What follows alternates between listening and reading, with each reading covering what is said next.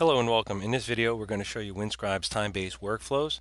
In this example we've set the threshold to be 1 minute or so, but in your case you could set it to whatever you like. Let's get a job in the system and you'll watch it move from the general typist queue to the document production center queue, and then we'll pull the curtain back and show you how that's done. Dear counselors, : new paragraph, enclosed please find a stipulation of discontinuance for my client, Acme Corporation, whom you will note was not on the premises until 2017 period. If you have any questions, comments, or concerns, please contact the undersigned period. Thank you.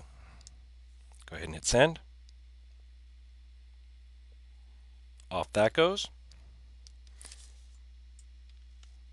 Now the job has arrived in the general typist queue. It's job number 1684 and it's due by 2 p.m. When this job gets to around 2:01 p.m. it'll turn yellow, then red, and then automatically move to the document production center queue as shown on the right hand side of your screen. Let's watch. There you can see it has turned red, indicating that it is now overdue. And when the clock reads 2:01 on the right hand side here, you should see it move from the general typist queue to the document production queue. And there it is.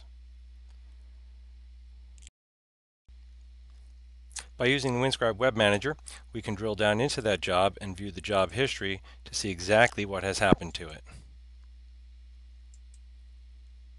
The job was created, the job was completed, it was marked ready for typing, and then was rerouted from group 5 to group 10 by alarm number 2.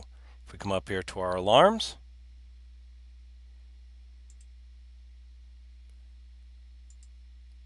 we can see that it triggered on job 1684 and rerouted it to the overflow group. Thank you for watching.